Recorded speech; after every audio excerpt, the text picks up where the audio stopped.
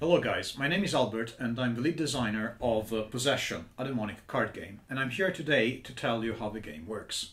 First of all, let's have a quick rundown of what you need to play the game. Obviously the rulebook and reference cards in case you're forgetful.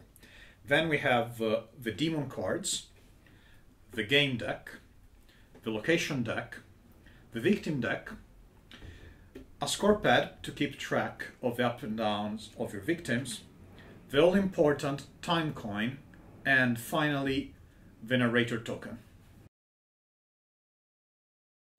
At the beginning of the game, every player takes a score pad, then you shuffle all the 4 decks, and finally you give one player the narrator token. Each demon card is different from the others, and each demon has special abilities and a starting possession value.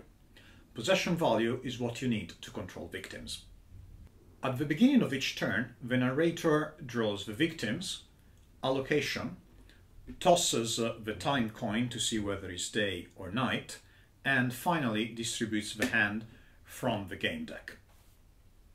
At the beginning of every turn, you draw a different number of victims depending on the number of players. Each victim has a unique ability and stats that are life, how many wounds it has, willpower, how hard or easy it is to control, and strength, or how strong it is in a fight. After the victims have been drawn, the narrator tosses the time coin. If it's day, the nemesis are stronger. If it's night, one more victim is drawn. Finally, the narrator draws a location, one per turn. The location has a unique rule and many symbols, each one interacting differently with the cards in the game. Finally, each location will tell you what to do with your hand at the end of a turn. At the beginning of the first turn, usually 8 cards are given to each player. The cards are divided into 4 subgroups. Possession cards that you play to increase your possession value so you can control more victims. Equipments that can make your victims better, or in turn they can make your opponent's victims harder to control by increasing their willpower.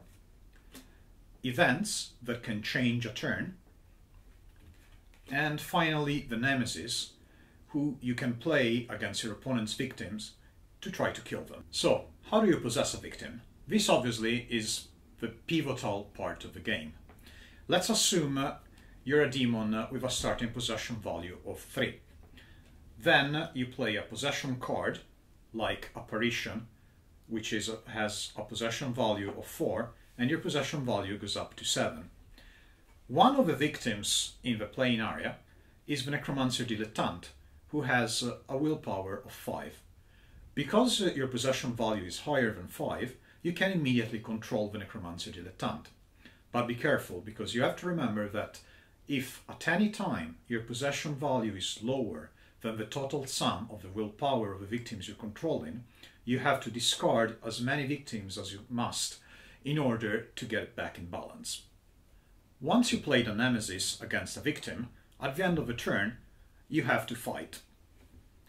Let's assume that one of my opponents has played the Templar against my Necromancer Dilettante. In order to see who wins the fight, we check the strength of one against the strength of the other.